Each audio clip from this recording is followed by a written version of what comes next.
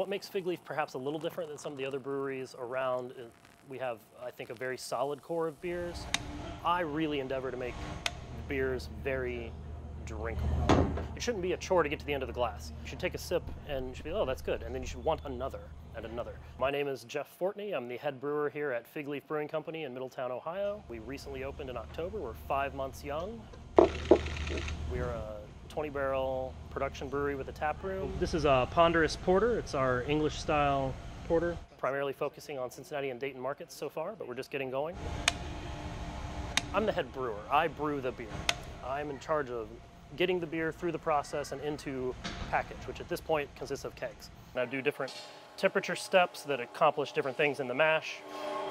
Wright State's helped me in a variety of ways. Project management, focusing on the details, honing in to what's very important on a small scale, but also keeping the big picture. A lot of what my experience speaks to is, what it's like being a liberal arts major, probably for anybody. You can go to school for this, and you're learning that and other relevant skills that will be applicable to a wide variety of endeavors, whatever you end up doing. To get to that beer in the glass stage of things, there's a lot that's gone into that. Planning, ingredient sourcing, the actual attention to detail on the brewing process itself, the fermentation management, every step along the way. And then when you finally get to the end where I can, at a distance, watch somebody try one of our beers and really enjoy it, I mean, it really makes all that hard work worth it. Nice. Look, yeah, one more. Hold it. Oh, yeah.